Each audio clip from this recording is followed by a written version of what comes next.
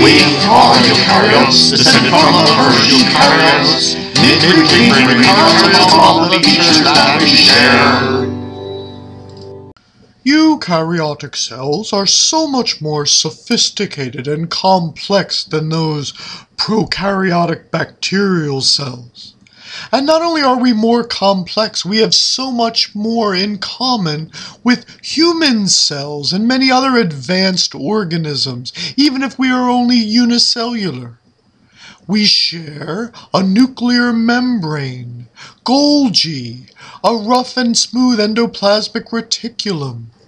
Our cytoskeleton includes actin and myosin, which allows more movement and phagocytosis.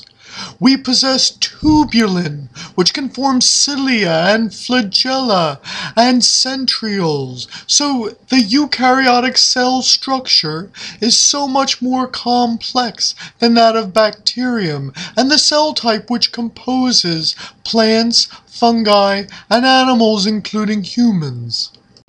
The list of features which eukaryotes share, ranging from single-celled yeast to humans, which are not found in bacteria, is a very long list.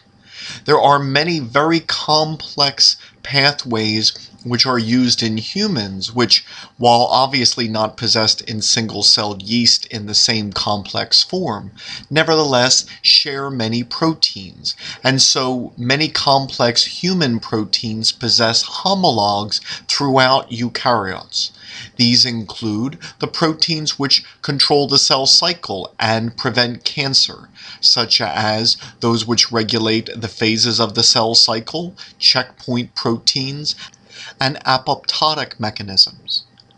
Collagen, which is the most abundant protein in animals, first appeared in early eukaryotes, as did myosins, which humans use in muscle, and many proteins which allow cells to adhere to each other, such as cadherins, lectins, integrin, and the immunoglobulins.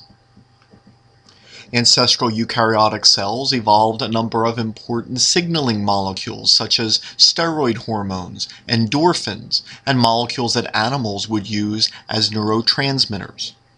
Greater control over gene expression was allowed through new families of transcription factors and amplification of the existing families of transcription factors. So eukaryotes share a very long list of genetic features, which, even though they may allow individuals such as humans to reach such highly complex forms, nevertheless can be found in much simpler eukaryotes as well.